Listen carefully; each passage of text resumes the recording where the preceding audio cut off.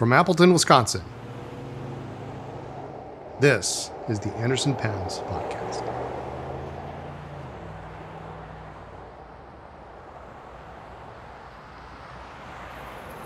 Welcome to Anderson Pens Podcast episode 450 for Thursday, August 4th, 2022. This week, we have Banter, news updates, my ink of the week, a zoo of pen stands, a trio of big shots, some Visconti favorites, a contest winner, a new contest, plus a calendar of ink and a winter sky from Sailor that are coming soon. Hey, Eric. Hey, Brian. Do you, you know Neil Diamond? Do you like Neil Diamond? Not personally, but his music. His music, yeah. Did you know Neil Diamond's actually a stage name? Okay. His real name is Neil Cole. Neil Cole. Yeah. But he changed it under pressure. Under pressure. Yeah. That worked. Justin laughed. Lisa recently described me to someone as the Anderson Pens exercise guru. Did you know that? You are the exercise. Yes, I saw that actually. Yes. What is the best exercise for lazy people? A nap. That's a good one, but I was thinking diddly squats. Diddly squats.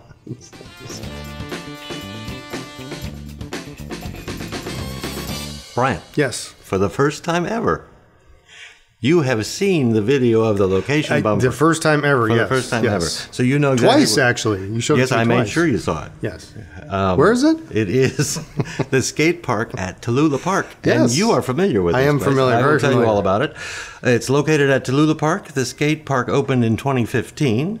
The plaza-style skate park includes a bowl feature, which makes it unique to all other surrounding area skate parks. I don't know if you've seen the bowl. No. On any given nice weather weekend, the skate park can see 50 to 75 visitors a day, aged 5 to 60 plus. 60 plus? Yes. Have you seen 60 plus? I believe we have. I think we did in that video. Okay. All right. You visit here often.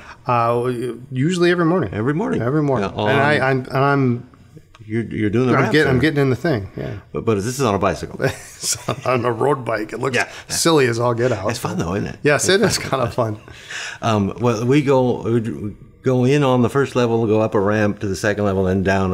Actually, I think we go up, and then down. Yeah.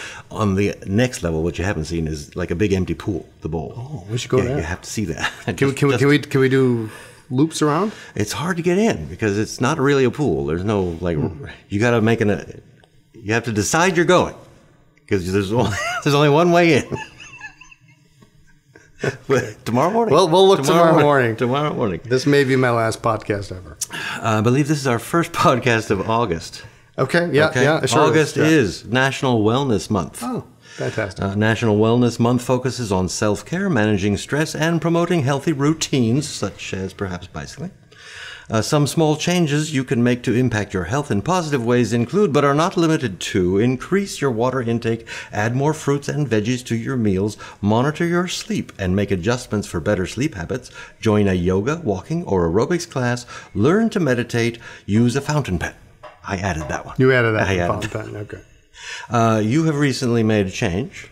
For your wellness. I've done this more times in a row than I ever have in my life. I think I mentioned it last time. That would be getting up at... It's getting up at the crack of dawn to go bicycling. And since I mentioned it last time, you have continued. Yes. You have continued. I have yet to miss. Moving right along, speaking of wellness, today, August 4th, is National Chocolate Chip Cookie Day. National Chocolate Chip Cookie Day. Hurry up, let's get going. National Chocolate Chip Cookie Day gives us an opportunity, nay, a mandate, to partake of America's #1 favorite cookie. I didn't realize it was #1, really? But I guess I'm not surprised. It's lovely. It was around 1938 when the very first chocolate chip cookie, known as the Toll House cookie, was invented by American chef Ruth Graves Wakefield. She owned a lodge, and it was called the Toll House Inn. Okay. And she was an American chef. She was doing all the cooking in there, and she's experimenting, and she made this cookie. She accidentally dropped chocolate chips into No, she said she did it on purpose. Oh, she did it on purpose. Did it on purpose. Some people do think it was an accident, but she claims it was on purpose. And whatever. One more thing. It's a secret, though. Yesterday was Steph's birthday, and she would be very angry with me if she knew I were saying this. Okay. But I will make sure she doesn't watch the podcast. We'll just say it really quietly. Yeah, happy birthday, Steph. See, we do talk that quietly. Yeah. During mic check. Don't take it out of your pocket, but I have a note here to remind everyone to guess the pen. I already know what it is. I can see it really well from where I'm standing. YouTube. Last Friday, we published Eric's top 3 vacation pens. That was mine. I was there. Yep. And tomorrow, Friday, we'll publish Steph's top 3 vacation pens. Fantastic. I remember those because I was there too. And let's, while we're talking about the vacation pens, let's pause for a moment because in both your vacation pen in the comment section and in mine, someone is asking, how do you travel with ink? And we did not cover that in yours, and we didn't cover it in mine. And spoiler alert, we're not going to cover it in Steph's either. So, how to travel with ink. Someone did reply that the Visconti traveling ink pot works wonders. I've never used one, but I'll bet it does work wonders. When I need to take a bottle or bottles, I make sure they're tightly closed, and then I put each one separately in a baggie, and in another baggie, and I usually do 3 baggies, just in case something. 3 bags. It's usually going in like my clothes. I put them between clothes to keep them. So if anything were to happen, I feel relatively safe. I don't often travel with bottles of ink, but that I have in the past done that. Do you have any tricks? You know what I like is the Twisby Vac bottle. I have not used that either. It comes in. It actually comes in a nice cardboard box, a nice sturdy cardboard box. So even if you don't have the vac, a lot of people will buy it for traveling inkwell. Well, no, I guess I should say that I do what I said I did when I'm traveling by plane. If I'm going in the car, then I put it in my backpack and I take off. But I can't think of anything else I do, except usually I don't travel with ink. Cartridges. I used to travel with a bag of Pilot, Platinum, and Sailor cartridges, and then that way, I always, when I went to a show, I always had some. Whatever was necessary. Yep. Okay. So, yeah, baggies. That's my answer, baggies. This coming Sunday, August 7th, Anderson Pen's Sunday Brunch Menu 14, Sunday Brunch returns.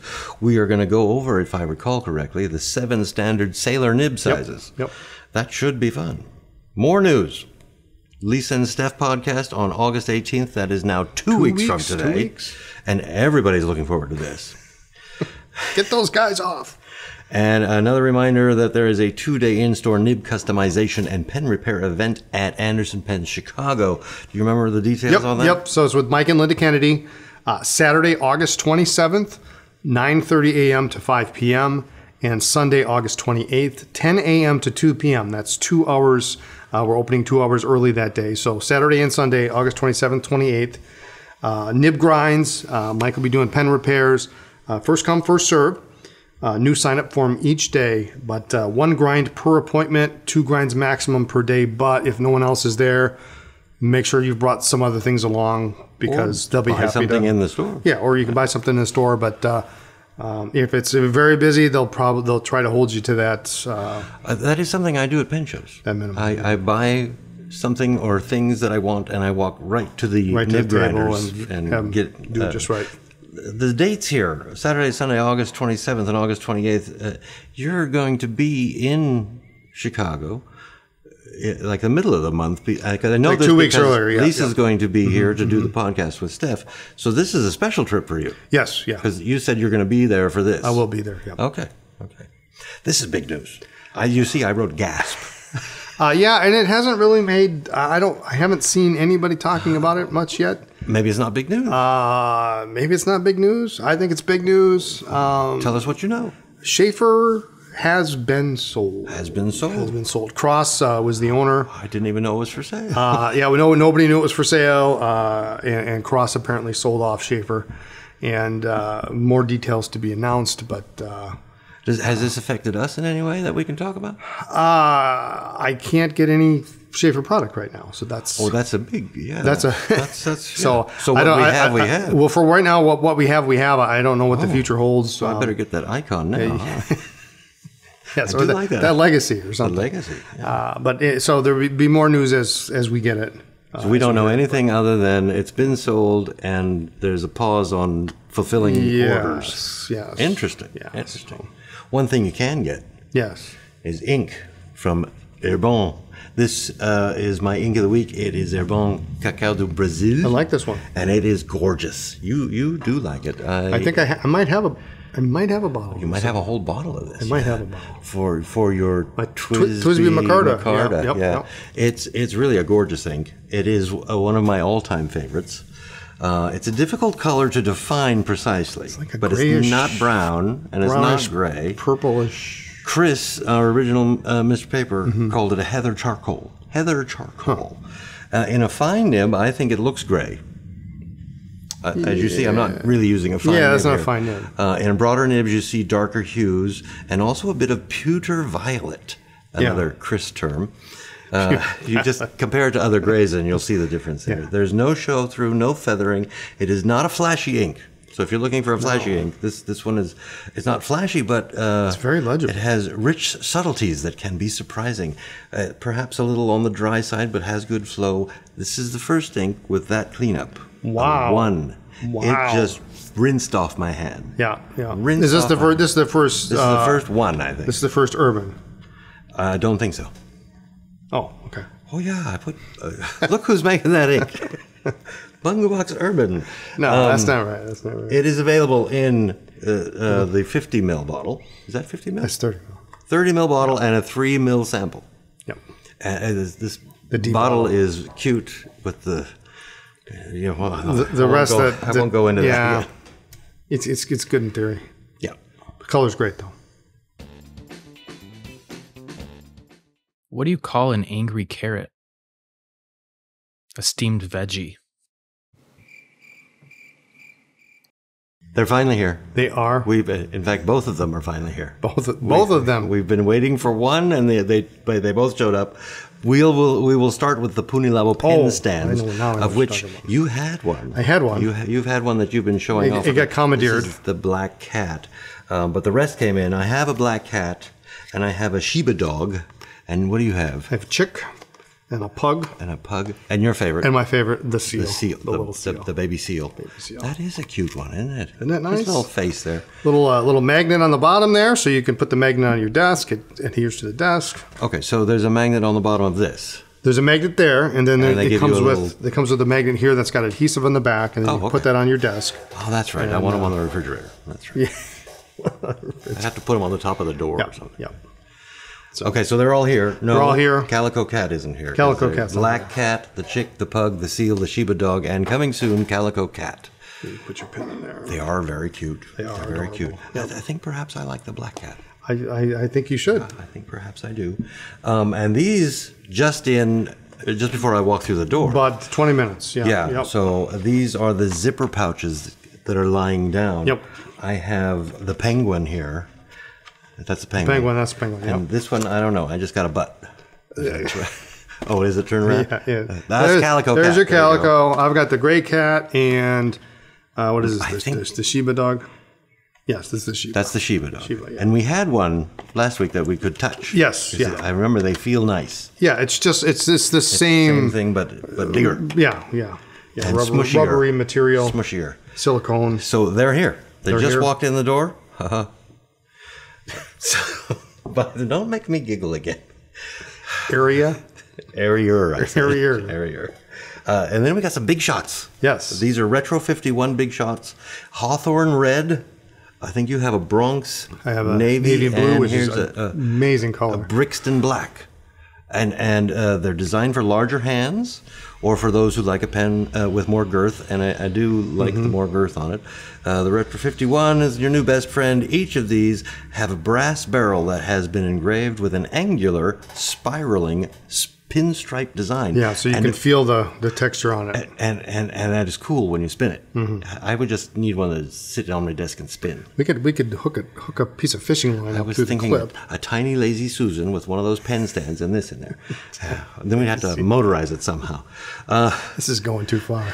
The barrels are then coated with glossy lacquer. The Hawthorne Red is a gleaming red color. Obviously. The Bronx Navy is a shiny navy blue color, and the Brixton has an elegant black color. With black trim. Yes. The Hawthorne Red and the Bronx Navy both have chrome accents, while the Brixton has matte black nickel accents. This is a handsome pen. Isn't it? They're all. This is a flashy nice. pen. Yeah, yeah. And that's a gorgeous pen. This is nice. Yeah. So, and they're called Big Shots because they're girthier. They're bigger. I think they're a little heavier. Oh yeah, they're brass. Mm-hmm. They're not all brass, are they? All the retros, are they all brass? I think they're all brass. Okay. Then there's more brass. These are back. Yes. These are back. Round 2, I'm going to call Round 2, yeah. So these are the Visconti Rembrandt models. These are they came out with these quite a few years ago. Twilight, Eclipse, and Black Forest. I think I have a Twilight here. I think you've got the Twilight. I have the Eclipse. Now these two are very, very similar. Very similar.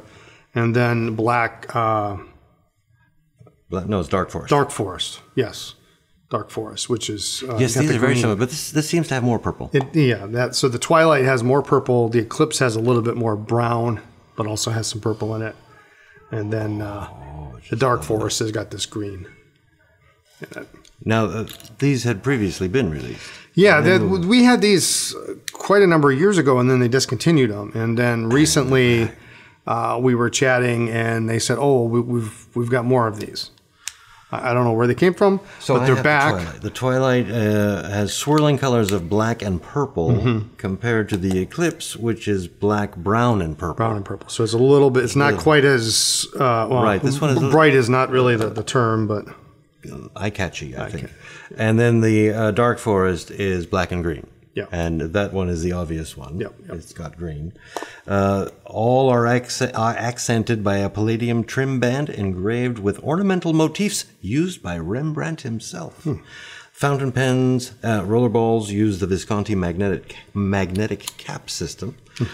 All pen versions utilize the iconic Visconti spring clip, and the fountain pens are available in nib sizes fine, medium, and broad. Yep. That's my understanding. They're nice. They're nice, yeah. Nice colors. I'm glad to see them back, even if only for a short period of time. But we've got them in. We've got fountain pen, roller balls, some ballpoints. Compare this to a Van Gogh. It's literally the exact same section. The nib now is marked different on Van Goghs. Right. It's actually marked Van Goghs, but it's literally the exact same. This part here is identical. This section. This whole piece here. The Van Gogh is obviously a faceted barrel. And uses a different color palette because yep. Yeah. So these color palettes are from Rembrandt paintings, and Van Goghs are from Van Gogh. Yeah. So yeah. So he was dark. Yeah, I think these are pretty closer to accurate on the other members of the lineup, the reds, the blues, the blacks. I think I like the green one. Yeah, the green is nice. I'll take the green one. Although the purple in this one is kind of striking. Yeah, that's when you catch a glimpse of it. Yeah. Of course, every piece is different, but nice pens.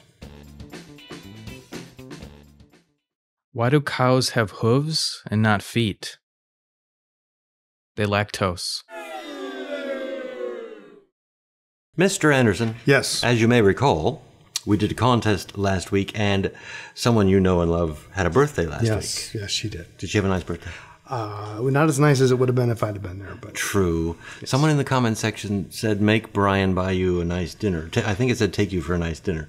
But you were so far away. I think you bought her sushi, though. I bought her sushi like the day before. Yeah, that was the eve of her birthday. Anyway, last week's, as you may recall, contest was just to wish Lisa a happy birthday. I have pulled some comments. Fantastic. From our comment section. Steve Moss says, happy birthday, Lisa, and many more trips around the sun. Rich Johnson, who is our audience member who has but one fountain pen. One fountain pen, okay. And I believe 0 ink samples.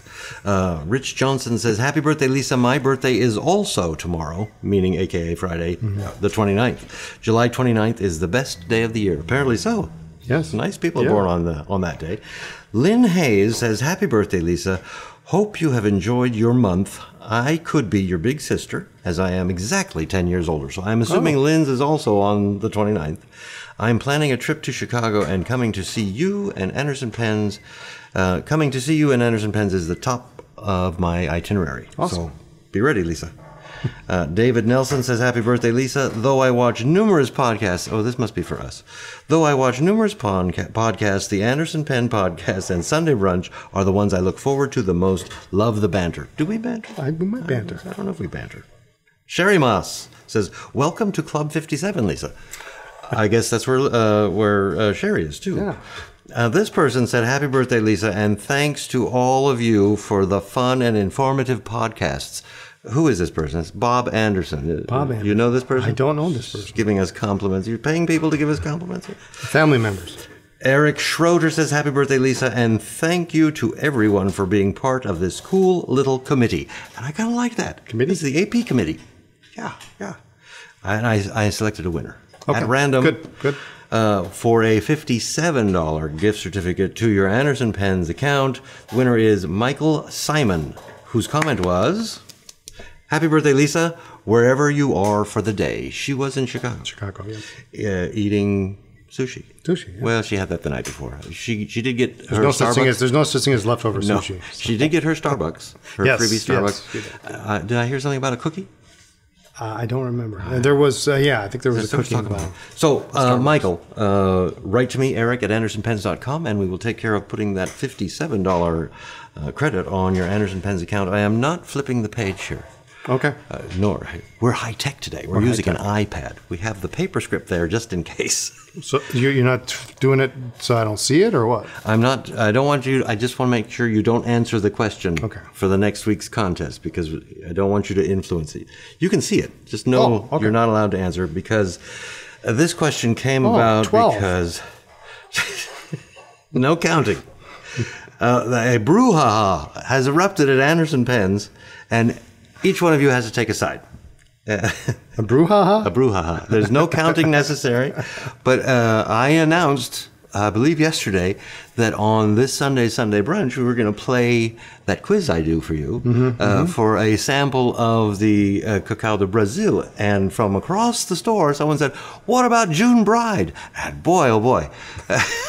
There are two factions here, some that like June Bride and some that like Cacao de Brésil, but we're not going to say. Okay. So we don't want to influence it. We're going to have Justin show them side by side. And all you have to do in the comment section to enter this week's contest is tell us which one you prefer. And there's no right or wrong answer unless your choice differs from mine. Is it Bangu Box, June Bride, Something Blue, or is it Herbin, Cacao de Brésil? That's all we want to know. Okay. And this is for a $20 gift certificate to your Anderson Pens account. A random winner will be drawn next week. And here's where we would talk about our choices, but I don't want to influence anybody. Kawako, sunrise orange. Brian. Well, yeah. You just go with it. Yeah. I'm very excited about this. I'm very excited. Coming soon. To an Anderson Pens near you. The Diamine 2022 Inkvent calendar. Yes. This is spectacular. Every year it is spectacular. This year is going to be just as spectacular as it has always been. Enjoy the 2022 holiday season this year with Diamine's interpretation of an Advent calendar. Count down the days until Christmas by opening one door each day to reveal a 12-milliliter bottle of never-before-seen ink from Diamine. I don't know how they do this. Final day, they're creative. The final day reveals a 30-milliliter bottle. All 25 inks are new colors and formulas, including Shimmer, Scent and Sheen, Chameleon and Sheen, or cool new standard formula inks. The ink set is limited and sells out rather quickly every year. As of today, which is August 4th, there are only 143 days until Christmas. However, there are only 119 days until December 1st when you could open the first door on this Inkvent calendar. Now, this is at our website you sign up for back in stocks so that you know when it's here. It comes out, because if I remember last year, they went. Yeah, I ordered considerably more than I did last year. So yeah, they're not the cheapest thing on the shelf. No, they're not. There's 25 bottles of ink in there, so one would expect. Plus, they're fun. It's 25 days of fun, and then however long that ink will last you. I cannot wait to get mine. There's some noise behind me. I don't know what it is, so I don't know if I should wait. Okay, I'll go now. Oh, you should tell us all about this. I forgot about that. Coming soon, Sailor Pro Gear Winter Sky. So this is a special edition pen. It captures the feel of a fresh winter's morning with the gentlest of lilac colors set against frosty white gold accents in a solid 21 karat or 14 karat gold nib with rhodium plating. Slated for September release, the Winter Sky will be available in Slim with 14 karat nibs, Standard with 21 karat nib, and the King of Pen with 21 karat nibs. Slim and Standard nib choices include extra fine, fine, medium broad, zoom, and music, and King of Pen comes in medium and broad.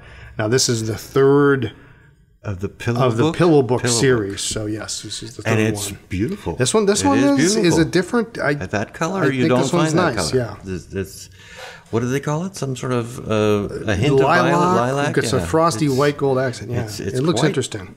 I have only seen the pictures, but the pictures make it look very nice. The nib sizes: extra fine, medium broad, zoom, and music. Are those correct?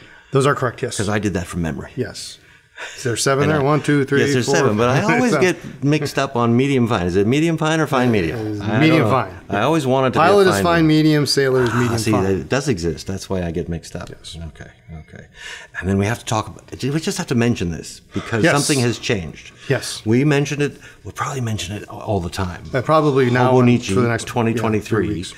We have told you that it's coming. We have said that sales will begin at 9 p.m. Central on August 31st. We didn't know last week when we could actually show the product lineup. The preview, yeah. But Hobonichi has announced that the entire Hobonichi 2023 product lineup will be revealed on August 25th, which might be August 24th for us. Yes. I don't know. We'll have to look into it. Now, I don't think they've specifically given us permission, but they probably will. Yes. Yeah. So I would say no later than August 25th. We'll get to actually show We'll have them online. You can go and you can select. You can research and sign up for back in stock for sign up for the ones that you really want. Because I already know the ones I want, but I'm in the unique position of having seen.